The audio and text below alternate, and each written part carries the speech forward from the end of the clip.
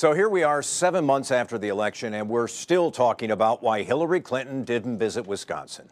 To be clear, she was here during the primary campaign, but that was it. No visits between last summer's national convention and the November election. In contrast, Donald Trump visited Wisconsin 6 times during the final 100 days of the campaign.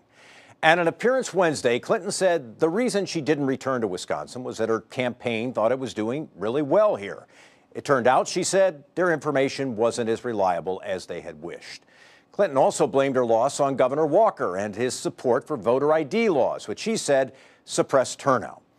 But the Clinton campaign's decision to assume Wisconsin was in the win column still seems mystifying. That's in part because of how she's fared in the state in the past. Wisconsin voters have never really warmed to Clinton.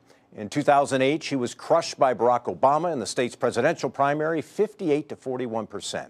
In last year's April primary, Bernie Sanders beat Clinton, 57 to 43%. Clinton did lead Donald Trump in Marquette Law School polling throughout the fall campaign, but she still had strong negatives, another red flag.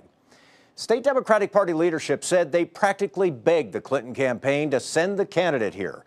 But instead, the campaign sent surrogates: Chelsea Clinton, Bill Clinton, Tim Kaine, Bernie Sanders, and Cory Booker. So would multiple visits by Clinton to the Badger State have made a difference? We'll never know, but given her history in Wisconsin and the GOP's effective get-out-the-vote operation in this state, the decision to take Wisconsin for granted remains curious, just as it was 7 months ago. I'm Mike Gousha. Thanks for being with us. I'll see you again next week on Upfront.